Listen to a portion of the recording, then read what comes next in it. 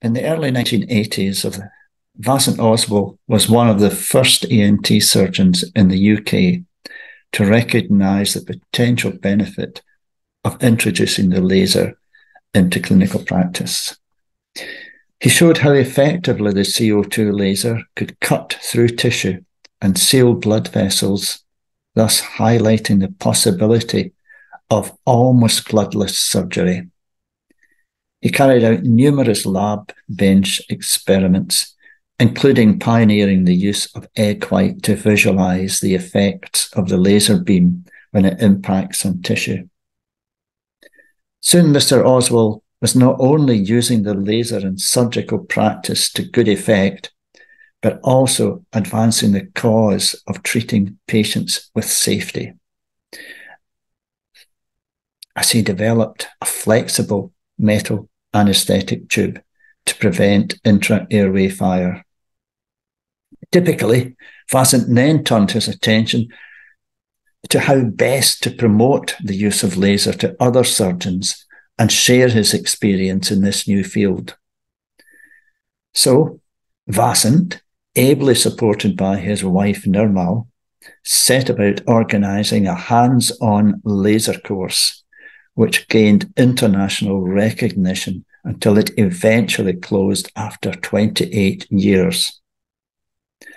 My own contact with Vasant came about as we both served on the executive committee of the British Medical Laser Association. Our relationship grew over the years, particularly in the lead up to the joint international laser conference, which BMLA hosted in Edinburgh. And this involved American, European, and British medical laser societies. There's a small cohort of people who have made a truly significant contribution to the advancement of the safe use of lasers in medicine and surgery. I would number Vasant Oswal among this group.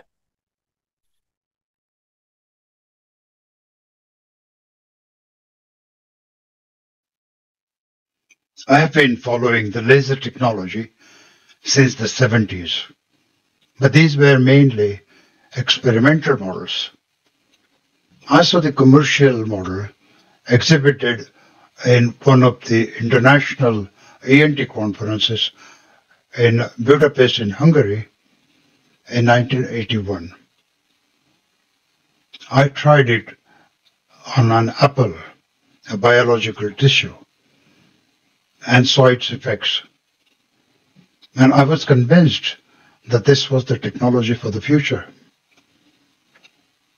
So I asked our hospital authorities at the North Riding Infirmary in Middlesbrough and Cleveland in the northeast of UK to get a laser for us at a cost of £40,000.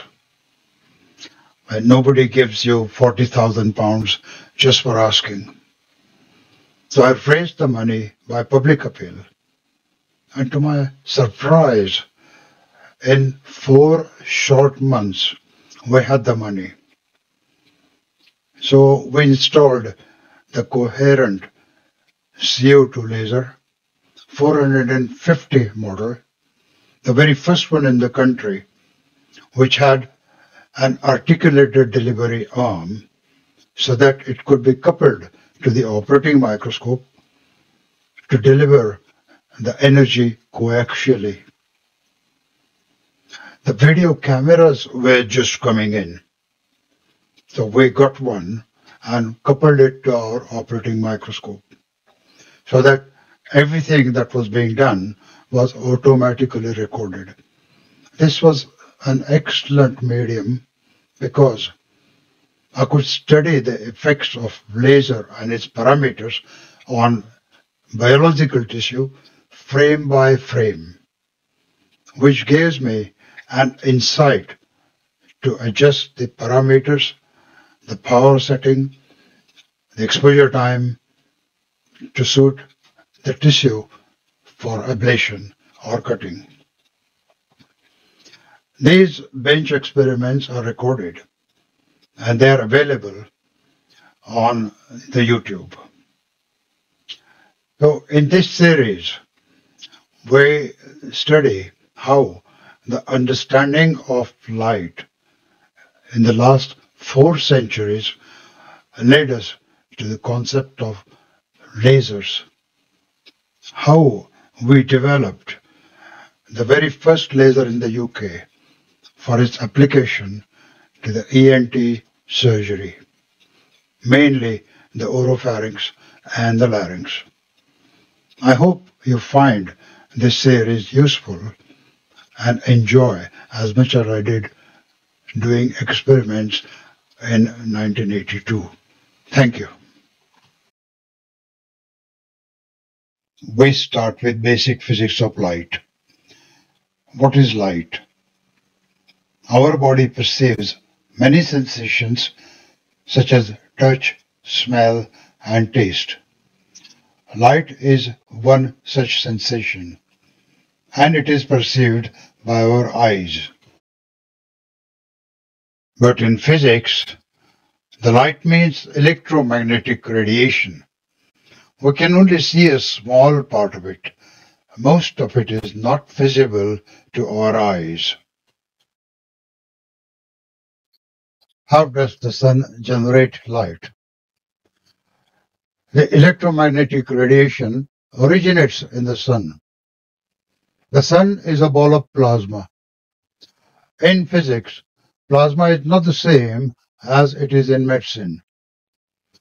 Plasma in physics is a state of matter in which gases energize until atomic electrons are no longer associated with specific atomic nuclei.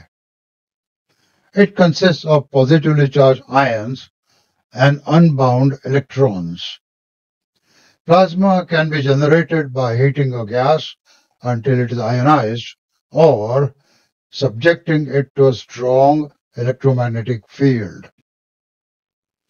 The nuclear fusion takes place in the core of the sun between hydrogen and helium. Massive amount of heat is generated. It takes thousands of years for the heat to come to the surface of the sun. The heat is then radiated from the surface of the sun into the outer space in the form of an electromagnetic radiation. There are many natural sources of light. The most important one is, of course, the sun. Other natural sources of light are lightning in the sky, fireflies, wildfires, and so on. But apart from natural sources of light, we also make light artificially. For example, we have wind turbines which convert wind energy into electricity, which we use it for street lighting and many other applications. Okay, we now know that the electromagnetic radiation comes from the sun. But how does it reach us? The radiation from the sun spreads in all directions. It travels to us in the vacuum of the outer space and reaches our atmosphere some 8.5 minutes later. In the atmosphere, most of the ultraviolet rays are absorbed. The radiation then falls on the earth, which lights up, and we see the world around us. When the atmosphere is clear, the sun rays light up the earth directly, and we call it sunshine. We feel the direct sun rays as warmth on our body due to the infrared rays of the spectrum. But our eyes cannot see them. We detect them as the warmth in the sun rays. On a cloudy day, some of the sun rays, including the infrared rays, are absorbed by the cloud and scatter in all directions. We call the reflected sun rays as sunlight, which does not have the same amount of warmth as the sunshine. In this photo, we see the sun with its radiant energy casting luminous rays that enter our eyes. But our planet Earth is not luminous. We see it because the sun's rays interact with it, absorbing some and reflecting others. It is the reflected rays which enter our eyes and produce visual sensation of the world around us. The various shades of the colors that emerge from this interaction makes the Earth so colorful. The reflected light enters our eyes. In the back of our eyes, we have retina. Retina consists of photosensitive cells. They are known as rods and cones. Rods respond to low lighting conditions, for example, at night. They are thus essential for night vision as they can be activated by just a few photons. However, since rods do not respond to colors, we see dimly lit objects around us as various shades of gray, depending upon the availability of lighting intensity. The human eye has over 100 million rod cells. Cones are activated only when there is a high intensity of light around us, such as during the day. They also respond to colors, hence the world we see around us in the daylight is so colorful. The cones respond to what we call primary colors, red, green, and blue. The varying amount of light intensity makes other colors. There are about 6 million cones. They are concentrated around the fovea, which is a central area of the retina, and contribute to the sharpness of the image. We have now studied that the electromagnetic radiation originates in the sun and travels to us in an outer space. We now look at the electromagnetic radiation. Let us assume that a point in space is represented by an arrow. At any one point, the red arrow is the electric field direction, and the blue arrow at the same point is the magnetic field direction, which is perpendicular to the electric field direction. The mutual interaction of electric and magnetic fields produces an electromagnetic disturbance which propagates in space and time in a direction perpendicular to these two fields. In classical physics, the electromagnetic radiation is represented as waves. Hence, in everyday life, we have radio waves, microwaves, and so on. But in quantum mechanics, they are represented as photons or packets of energy with no mass but momentum, which gives them velocity described later. The electromagnetic radiation, like that emitted from broadcasting stations such as the BBC, propagates through the atmosphere in the form of radio waves. When a car's antenna picks up these radio waves, it serves as a receiver and transmits the signal to the car's radio. The radio then amplifies the signal. The speakers convert it into the audio signal, which we hear as the BBC radio program. The electromagnetic spectrum refers to the range of all possible electromagnetic radiations. It includes various types of waves or particles that carry energy through space. The spectrum thus covers a wide range of wavelengths or frequencies, from extremely long radio waves to very short gamma rays. We experience visual sensation when specific frequencies and specific energy cause a chemical reaction in the cells of our retina. We call these frequencies the visible spectrum. Rods in the retina are sensitive to the intensity of the light, whereas cones are sensitive to specific colors.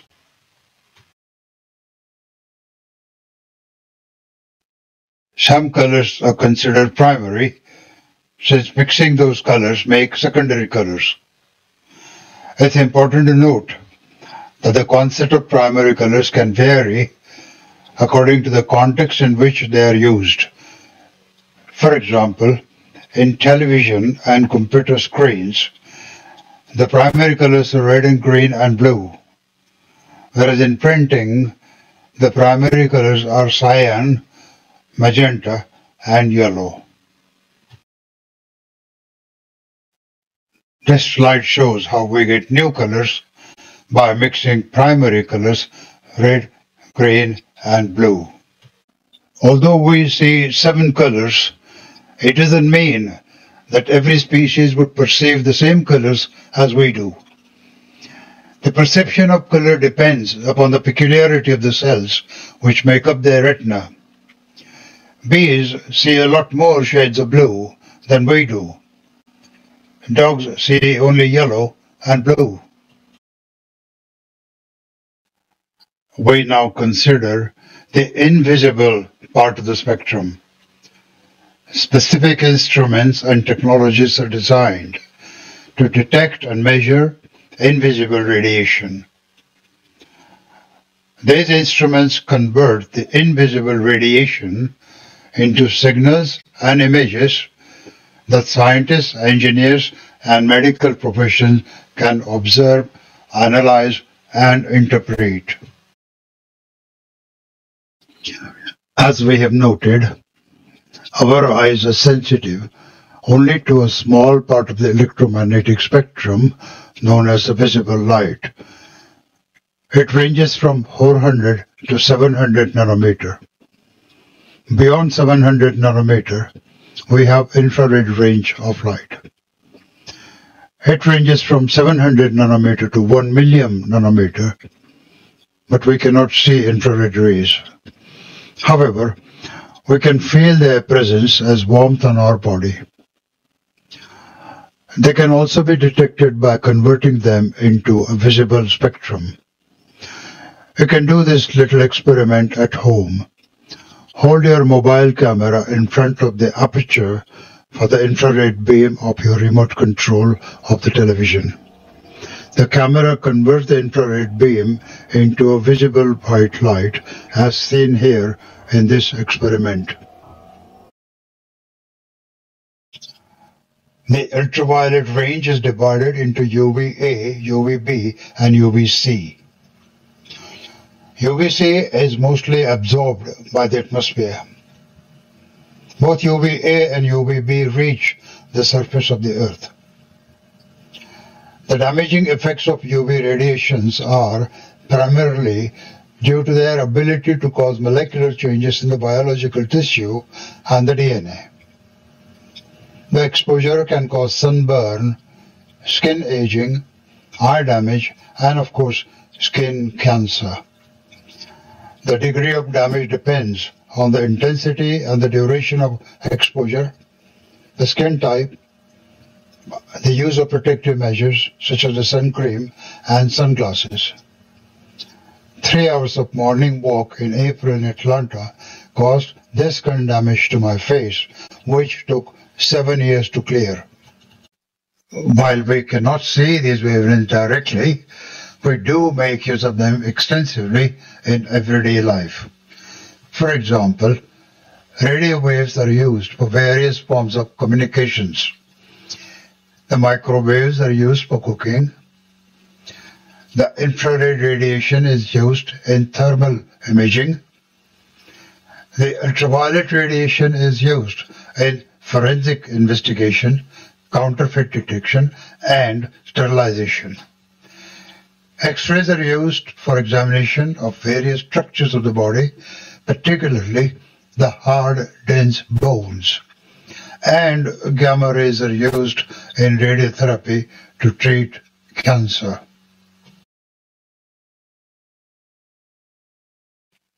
But from the previous slides, it is clear that the radiation in the form of waves consists of energy.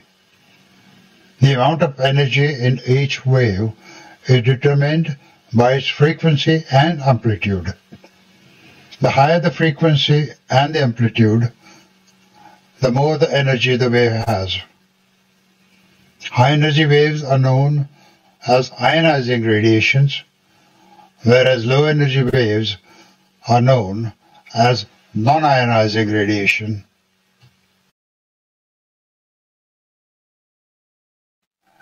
Let us now see what makes radiation an ionizing radiation.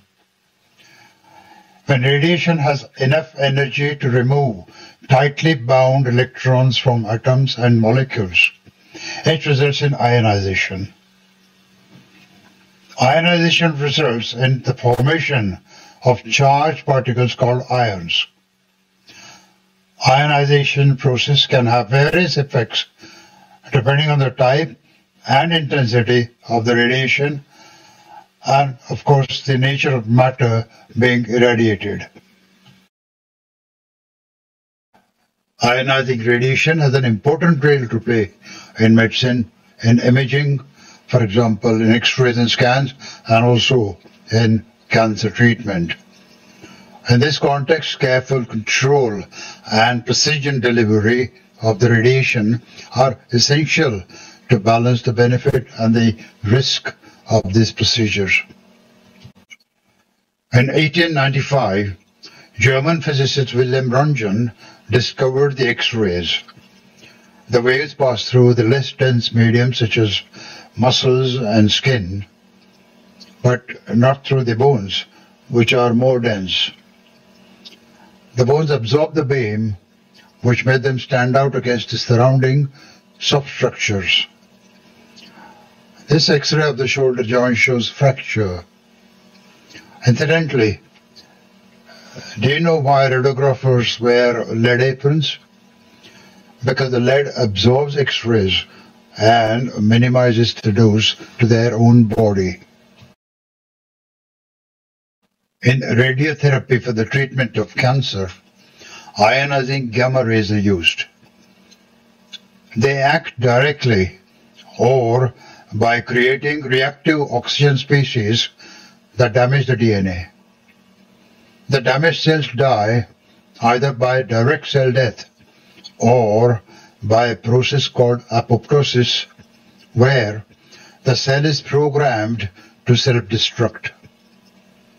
The radiation can also cause damage to the blood vessels that supply the tumor, depriving it of oxygen and nutrients, which then leads to the cell death.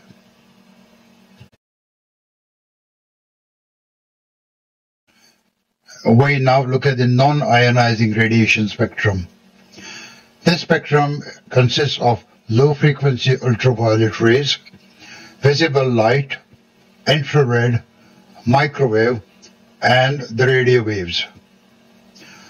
The non-ionizing radiation in the low frequency range do not have enough energy to ionize atoms or molecules. These radiations are used in a number of everyday applications. Well, examples include microwaves to heat food, lighting for vision, radio signals for communication, and infrared radiation for remote control of television and such.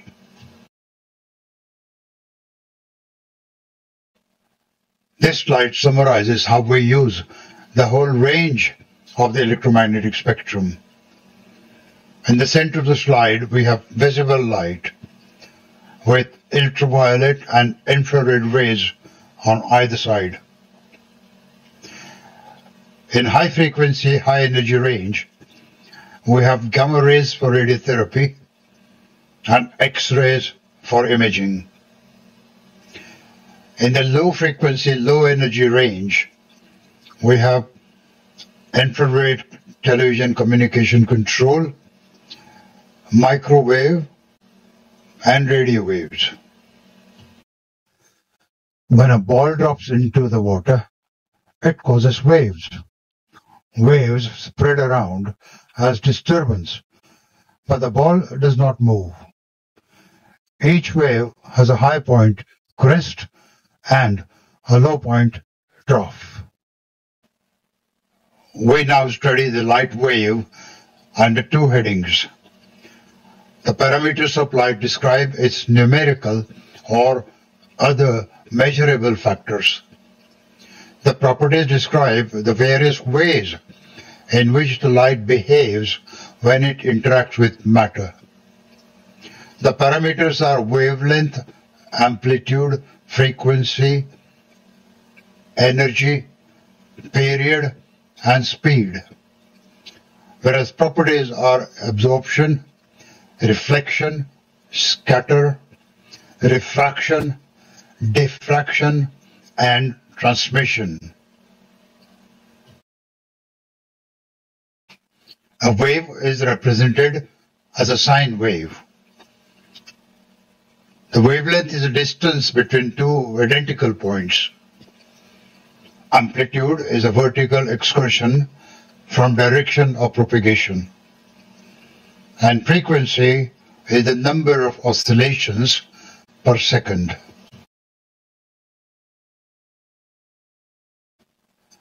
Absorption and reflection are the basic phenomena. We see the moon because the sun rays falling on its surface are reflected and enter our eyes.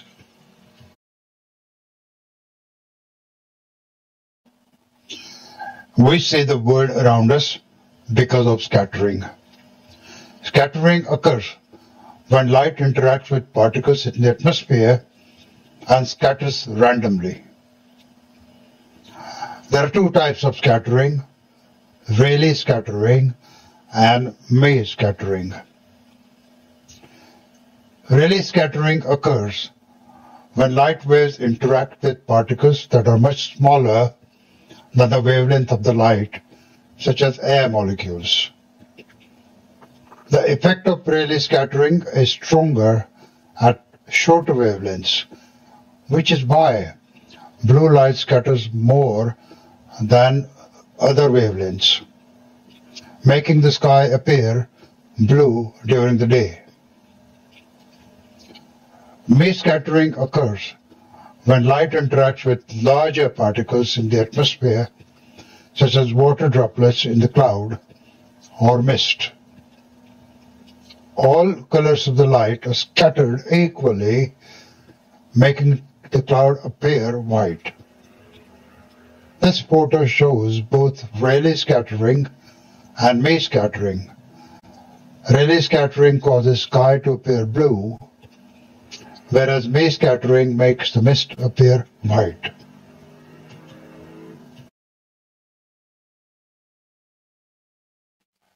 When the light passes from one medium to the other, it bends. This effect is called refraction. Some rays reflect inside the water droplet and refract from the same side.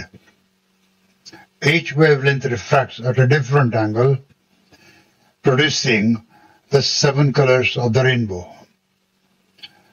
Most refraction takes place at an angle of deviation, which is about 40 degrees.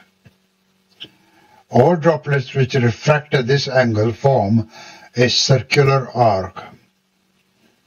But we see only half of the arc, which is above the horizon. The other half is below the horizon.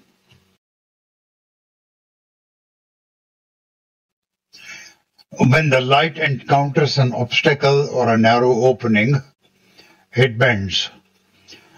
This property of the light is known as diffraction. It is due to the wave's interference with itself as it passes through an obstacle or an aperture.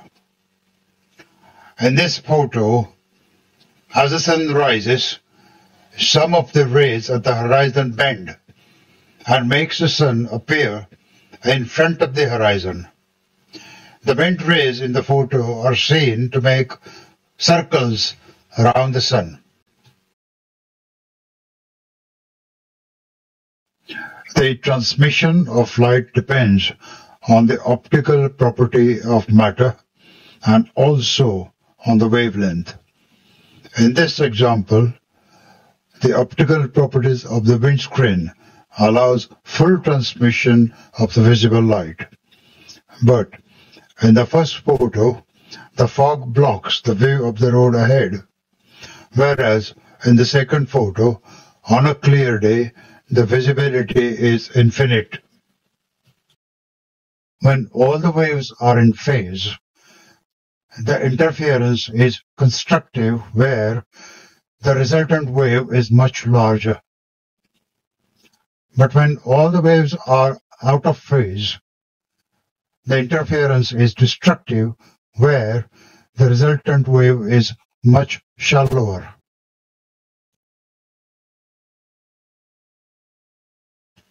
As we have seen, the light waves travel in a vacuum of the outer space. Here, its speed is fastest in the whole of the universe at 186,000 miles per second, or 300,000 kilometers a second, or 300 million meters per second. At this speed, the light will go around the Earth 7.5 times in just 1 second.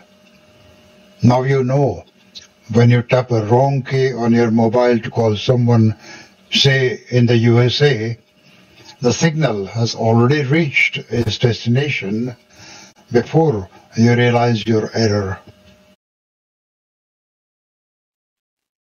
We have now reached a historical landmark where the light is considered as having sometimes as a wave property and sometimes as a particle property, a concept known as wave-particle duality.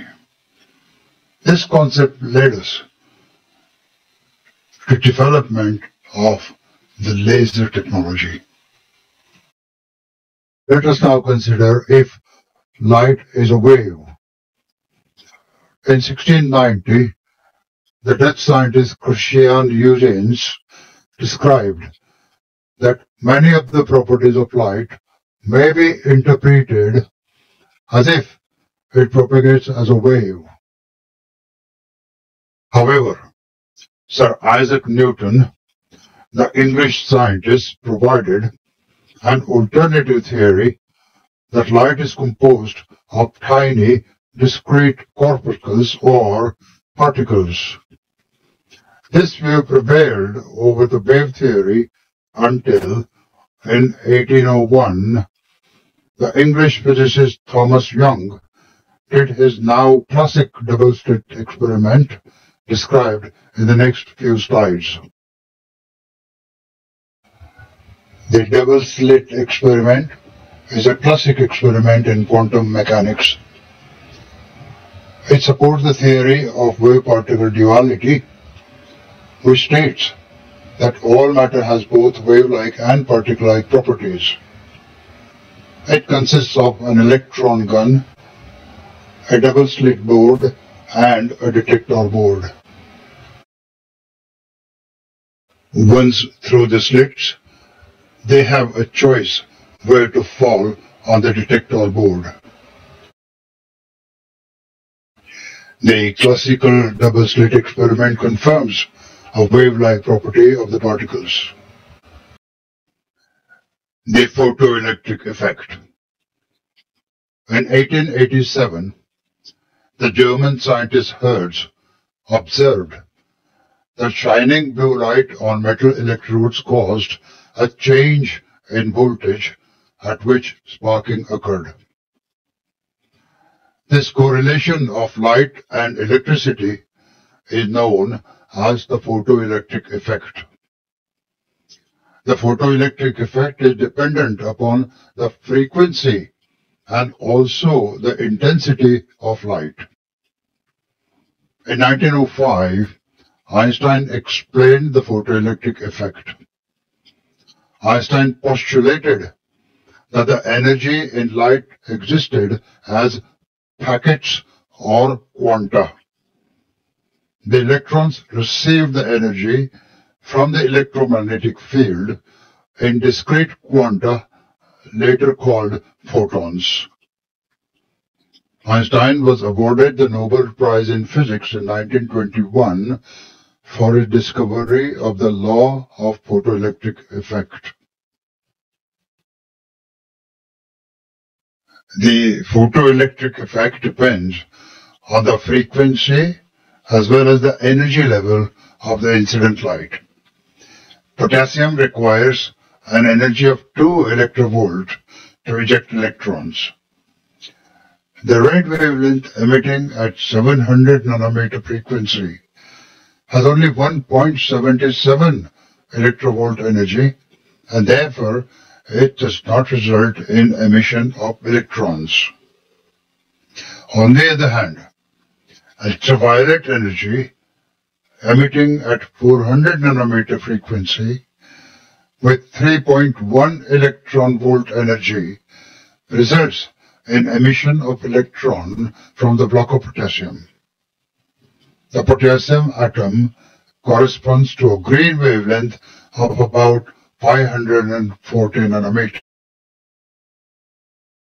The wave-particle duality is a cornerstone of quantum mechanics and has important implications in our understanding of lasers. In support of the wave-particle duality, Albert Einstein wrote, "It seems as though we must use sometimes one theory and sometimes the other, while at times we may use either. We are faced with a new kind of difficulty. We have two contradictory pictures of reality. Separately, neither of them fully explain the phenomenon of light, but together they do." Through the work of Max Planck, Albert Einstein, Louis de Broglie, Arthur Crompton, Niels Bohr, Erwin Schrödinger, and many others, current scientific theory holds that all matter exhibits wave-like nature as well as particle-like nature at the same time. This phenomenon has been verified not only for elementary particles but also for compound particles like atoms or even molecules. However, for macroscopic particles, because of their extremely short wavelengths, wave properties usually cannot be detected. We have already seen how light energy behaves as a wave. The next few slides cover the light energy in the form of particles or photons. To recap, light travels as a wave, while its energy travels as particles known as photons. We have studied the properties of light as a wave. Now, let us study the properties of its energy, photons, as particles. A photon is a packet of energy known as quantum. A photon has no rest mass. Its massless state means that it is not deflected by other forces. However, gravity does affect its direction of travel. A photon has no electric charge. Therefore, it does not interact with other particles through the strong or weak nuclear forces, and can pass through matter with relative ease. Although photons are massless particles, they still contain energy which can be converted into kinetic energy, which in turn imparts them velocity. Photon energy comes from the electromagnetic field of charged particles such as electrons and protons. When these particles interact, they produce photons, which carry energy away from the interaction. Photon energy is proportional to the frequency of the electromagnetic waves. Therefore, Higher frequency rays, such as gamma rays, have higher energy and they are destructive, whereas longer frequency rays, such as radio waves, have less energy and therefore they are not destructive. Light is energy. The energy reacts with matter, known as interaction. We have studied the properties of light. Now we need to study the properties of matter. We then will be able to understand how light energy interacts with matter to produce a different kind of result.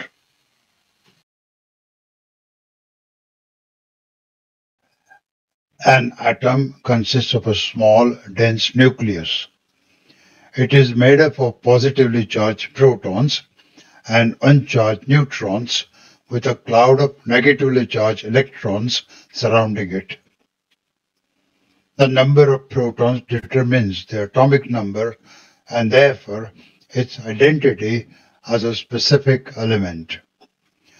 The number of neutrons vary, creating the isotopes of that element. The electrons in an atom occupy different energy levels or orbitals. The arrangement of these electrons determines the atom's chemical properties and how it interacts with other atoms.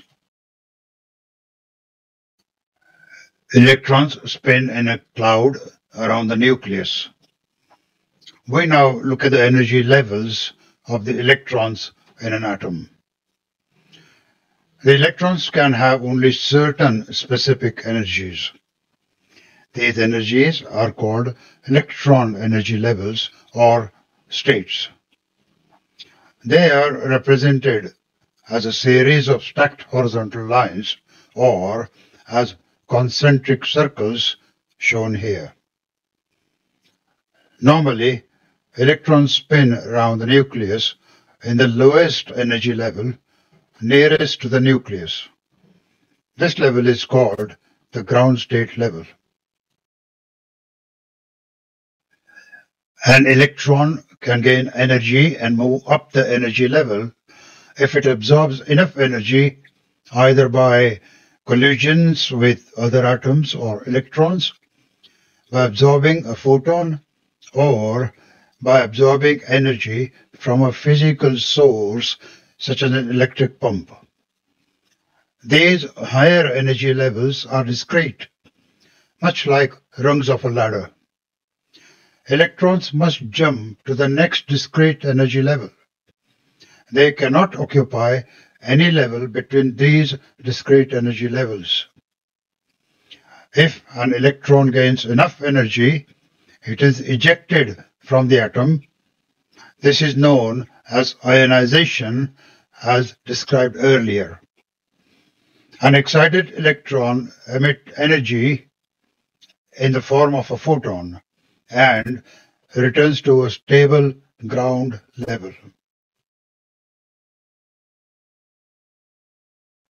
When the energy strikes matter, it reacts by a process of absorption and becomes unstable. It must either use it or emit it back into space by the process of emission. We now look at these two processes, absorption and emission. We have now established that light has energy in the form of particles called photons.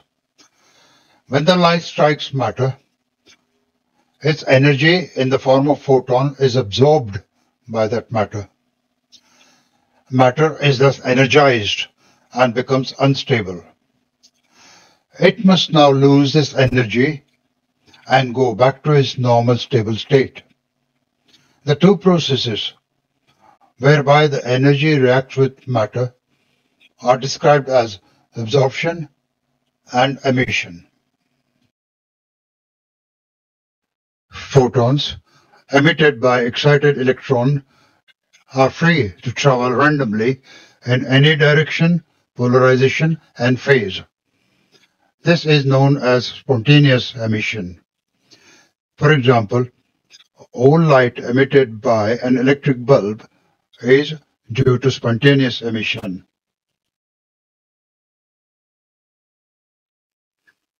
We have now seen that the matter absorbs light energy and emits it as photons. This emission is random, meaning the emitted photons travel in any direction, polarization, and phase. This is spontaneous emission. But there is another kind of emission known as stimulated emission. Stimulated emission forms the very basis of laser technology, and therefore we study that next. When a photon with the same energy and phase interacts with the excited atom, it can trigger the atom to undergo an emission of photons with the same directionality and polarization. The process by which two identical photons are emitted is known as stimulated emission. Here is an example of two different kinds of emission. The emission from the floodlight is spontaneous emission, where photons travel randomly in any direction, polarization, and phase. On the other hand, the light from the laser shows stimulated emission, where photons travel in the same direction with the same polarity and phase. We now got stimulated emission. But what would happen if the stimulated emission is further energized with an external energy source? Well, that is how the laser beam is formed. So let us study further this particular phenomena. There is one name that is indelibly associated with the laser technology, and that is Albert Einstein. As we have seen, Einstein's work on the quantum nature of the light and energy was essential in understanding the physics of lasers, and his theories were the basis for many of the optical and electrical components used in modern laser technology.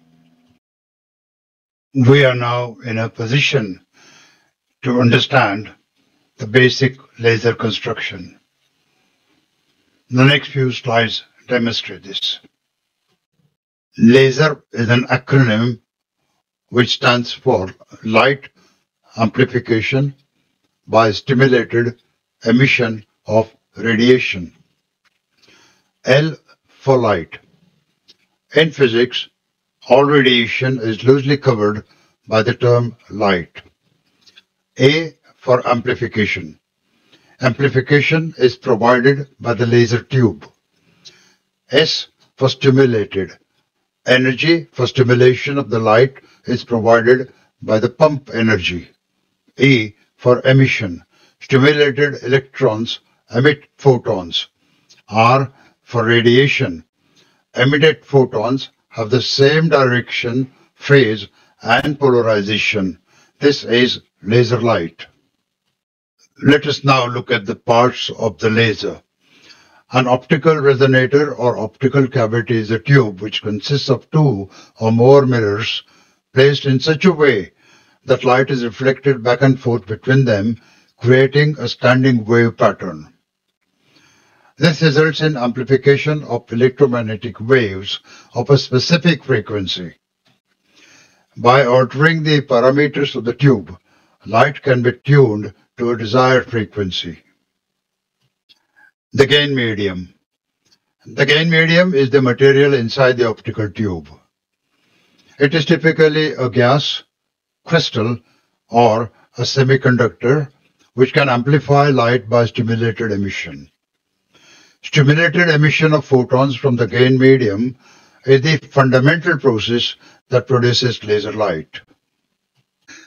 The pump energy. The pump source is the part of the laser which supplies energy to the laser system. The source may be electrical discharges, flash lamps, arc lamps, or indeed a light from another laser.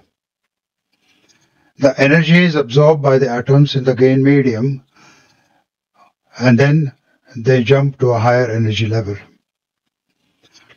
When the population of excited atoms in the higher energy level exceeds that in the lower energy level, a state of population inversion is achieved. Population inversion is a basic preliminary requirement for the laser emission in which all the photons have the same directionality, polarization, and they are in phase. The laser operation. When the population of photons in the population inversion state reaches a threshold, a small amount of light passes through the partially reflective mirror. This is the laser beam. It is monochromatic, with all the photons traveling in the same direction, with the same polarity, and they are in phase. The first operating laser was built by Theodore Maiman from Hughes Research Laboratories in Malibu, California in 1960 with ruby crystal as a gain medium. Section 1 ends here. Let us summarize what we studied in Section 1. The light travels as electromagnetic radiation, but it also contains energy. The energy in an electromagnetic radiation is transmitted as small packets of energy called quanta. These are also known as photons. When an electron spinning at the ground level is energized with an external energy source, it jumps to a higher energy level. Here, it is unstable. It therefore emits its energy as photon and decays to a stable ground level. This type of emission is known as spontaneous emission. But if an electron already at a higher energy level is further energized, it jumps to an even higher energy level. Here, it emits one photon and also an additional identical photon. The two photons are in phase and have the same directionality and polarization. This type of emission is known as stimulated emission. Stimulated emission forms the basis of the generation of a laser beam. The laser consists of an external energy source, a laser medium, and an optical resonator. The main component of the laser is a gain medium. It is also known as an active medium since it can achieve population inversion where enough atoms or molecules are in an excited state to allow stimulated emission to dominate. The optical resonator is a cavity which consists of a pair of highly reflective mirrors placed parallel to each other at the ends of an active medium. Light bounces back and forth between those mirrors, gaining intensity with each pass through the gain medium. When a certain threshold is reached, where number of electrons or atoms in the upper energy level exceed those in the lower energy level, a state of population inversion is achieved. Population inversion is a prerequisite to the generation of a laser beam. One mirror is fully reflective, whereas the other is partially reflective. It allows a small amount of light to escape from the cavity. This is the laser beam. The laser light has some unique properties. Laser light is coherent, meaning all of these individual waves are in step or in phase with one another at every point. The laser light is collimated, meaning all the waves in a beam travel in the same direction. And the laser light is highly monochromatic, meaning it is made of a single color or a very narrow range of wavelength of that color. It has a very high intensity. It vaporizes the tissue and also seals blood vessels at the same time. When I used it for the first time to remove a tumor from the patient's tongue, it made news headlines, as you would see in this BBC news recording of 1983. Well, still with things medical, leading surgeons from many parts of Britain and overseas have gathered in Cleveland this week for the country's first conference on a new field of laser surgery. Techniques being pioneered at Middlesbrough's North Riding Infirmary are attracting worldwide interest in the treatment of throat cancer. And it's all been made possible by the generosity of Cleveland people who raised nearly £70,000 in record time to pay for a revolutionary laser machine. This report from Alan Powell. The North Riding Infirmary got its new carbon dioxide laser less than 6 months after a public appeal was launched in March of last year. It's been in use for the past 10 months, and in that time more than 100 patients have benefited from a tool that takes surgery into the 21st century. The surgery is nearly bloodless, bloodless to the extent that there is not a red spot around during the surgery. The recovery from the surgery is very quick. The hospitalization is short. The patient after this kind of surgery can perhaps go home second day, third day. They have gone home second or third day, and this is following a major excision of the tissues in the larynx and on the tongue and the floor of the mouth. Painless. Certainly the surgery is remarkably painless after the operation. Patients hardly need any analgesics, or that's the pain-killing substances, after the operation. So the advances are both for the surgeon and for the patient.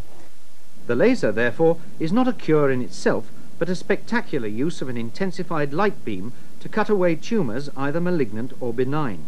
The beam can be focused to a fraction of a millimetre, literally evaporating tissue. And the aftermath is almost equally dramatic. A few weeks after the removal of a fairly large growth, only a small scar is visible. If this tool is new, I think we should find out what exactly it does and what exactly it cannot do. Therefore, the objective of the conference is to discuss and share our experiences with people from the rest of this country or Europe and America. And at the end of the day, I hope that this particular tool will find its rightful place in the armamentarium that we have to deal cases of cancer or any other lesions in the mouth and larynx. Does this mean that there's some resistance within the medical profession to using it? Well, there is always a core of people who perhaps don't want to change the ideas. Perhaps they feel that it's a new technology, let me see how it develops. Yes, there's always a core. On the other hand, once they come to a conference, see the results, then perhaps they would want to go home and find, if they could find. In the next section, we will study the properties and parameters of the CO2 laser and its interaction in biological tissue with the help of some bench experiments carried out in 1982. Thank you.